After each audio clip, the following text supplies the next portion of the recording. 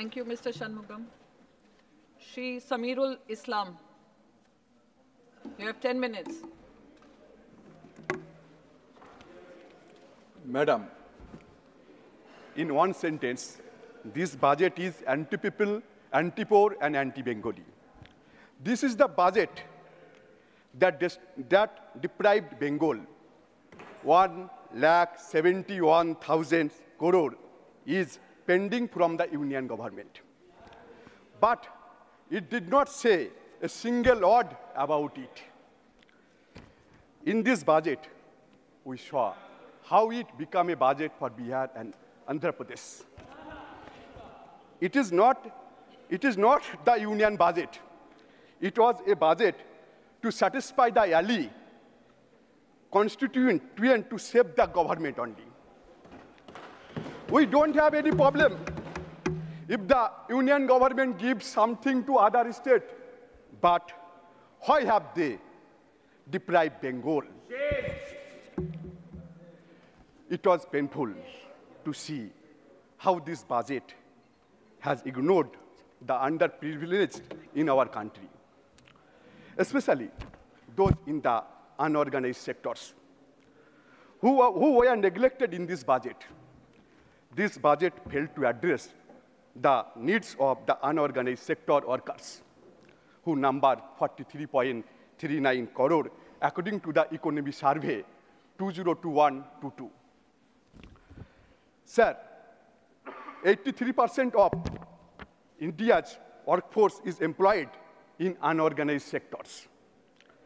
And there is where my concern lies. The government often touts the registrations of workers on the SRAM portal and a few Pradhanmantri Yojana to deflect criticism from opposition member of this august house. However, the government's actions repeatedly demonstrate a lack of concern for unorganized sector workers. Just day before the budget was presented, the Supreme Court criticized the delay in verifying migrant worker registrations on the SRAM portal for the issuance of ration cards. I would like to know when this tax would reach a substantial stage.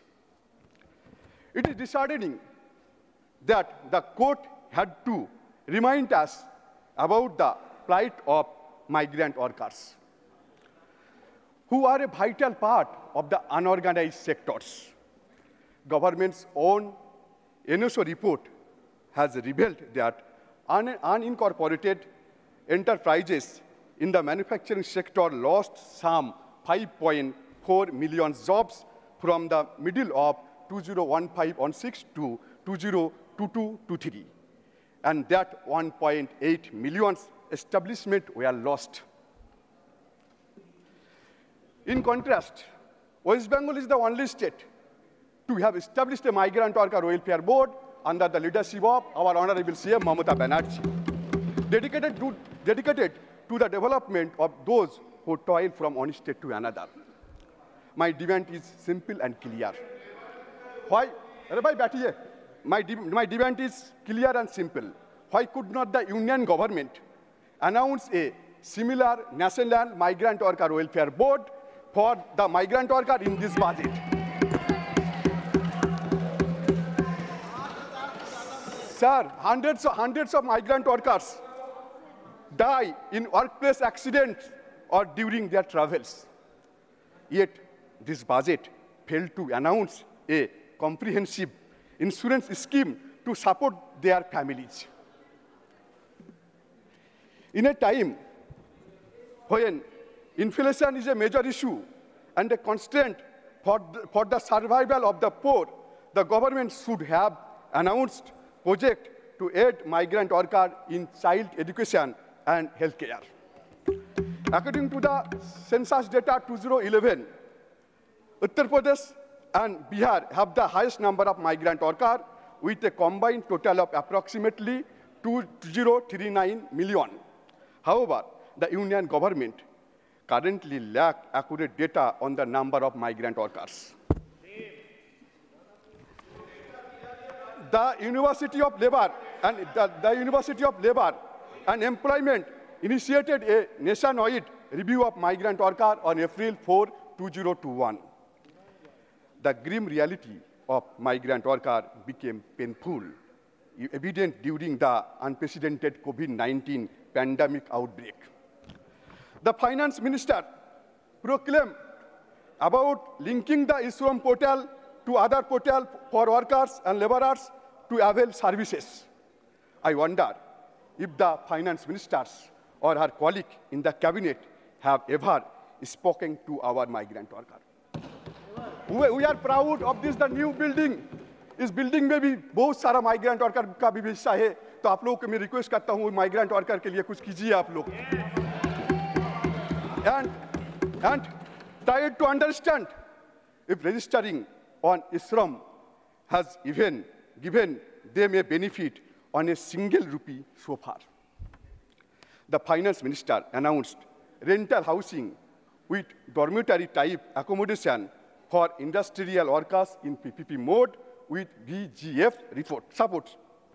Yet the RAC scheme launched by the Union government in the aftermath of COVID for migrant workers in cities has failed miserably and has not found any takers from the private sectors. Only lip service and only eye-washing. Apart from the migrant worker, crores of people are involved in unorganized sector in agriculture and MSME industries. After the budget, Prime Minister Narendra Modi said that this budget would help in prospering the MSME sectors. Unfortunately, this government did not favor those small, medium, and micro entrepreneurs. This government has systematically ruined the MSME sector during the past 10 years of Narendra Modi regime. I am proud to come from Bengal, which is the last 10 years has always been in the top 10 in MSME sectors. This government imposed a burden on GST on the MSME sector, and disbursement methods have been slower to discourage medium, small, and micro-level investors. In this budget, we did not see any announcement to promote the MSME sector. When unemployment became the prime constraint of development in PM Modi's regime, the systematic destruction of the MSME sector ensured another step to worsen the problem of unemployment. Sir, it is simple to reiterate that not only migrant workers, but this budget also failed to outline benefit for tribal people, Dalit, SCs, and minority communities.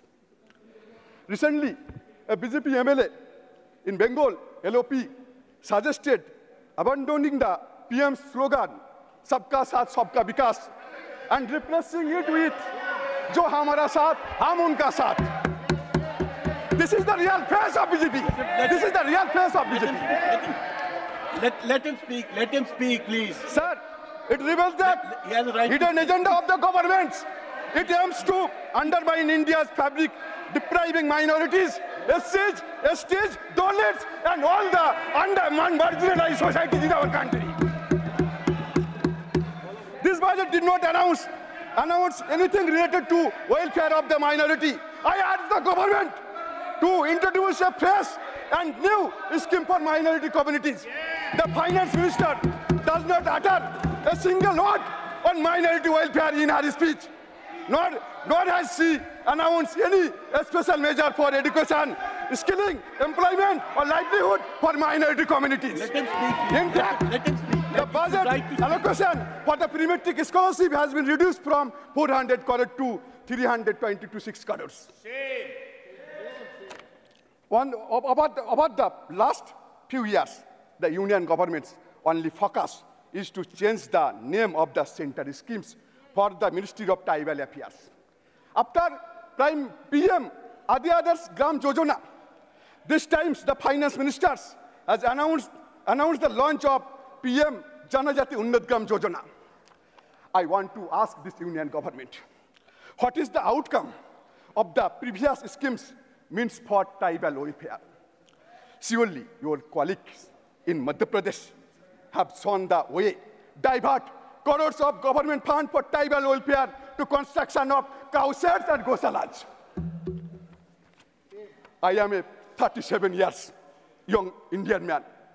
Living in Bengal, I am full of commitment that our great nation will keep the divisive, destructive force out, just like what we did on June 4, 2024. Thank you.